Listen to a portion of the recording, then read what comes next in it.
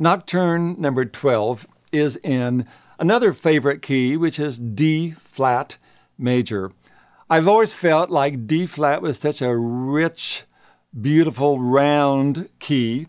And this particular nocturne has a beautiful melody line, which sometimes leaps, sometimes has more stepwise motion. But it's almost like a very angelic waltz. It's in 3/4 meter.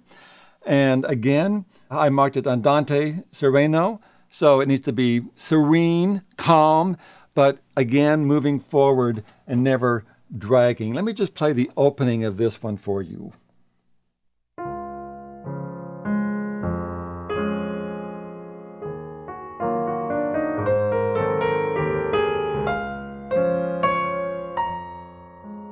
That's about the tempo that I think would work very, very nicely for this piece. In measure 18 at the bottom of this page, again, I like to try and create little slight differences in the melody when it repeats. In the opening, we had 1, 2, 3, 1, 2. But the next time it comes in at the bottom, starting in measure 17, we have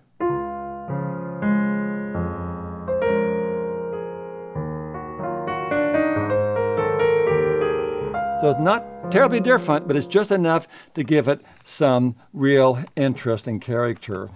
Be sure in measure 21 to start that turn on the upper note, very, very even.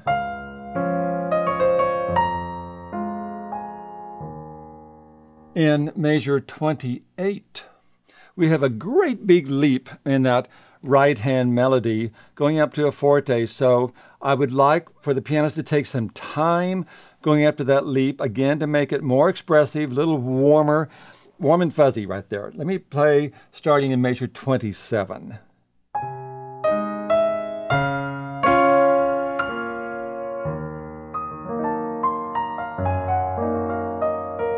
And then once you start the cascading eighth notes, let it move forward again. This middle section is what I would call a glorious section. It's like the full chorus comes in and it gets a little thicker in the right hand, but some beautiful chords. There are some gorgeous sounds in this lower register of the keyboard. And again, just keep it moving forward. It starts off in D flat and then it moves into the same pattern, but in C major, followed by a real appassionato section which builds and builds and builds. I'm just going to play a little bit of that section for you.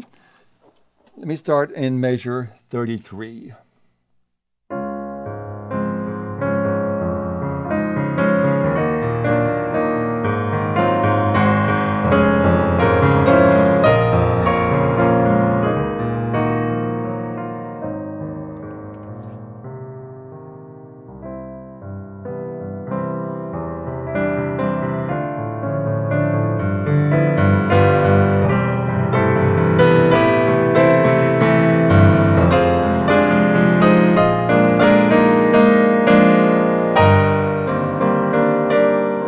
Right there, when I arrived at that real high focal point in measure 49, right before the bar line, I took what's called an agogic accent. An agogic accent is created by a slight delay, and it just gives the focal point a little more emphasis and importance. So that's, I think, very, very important to do.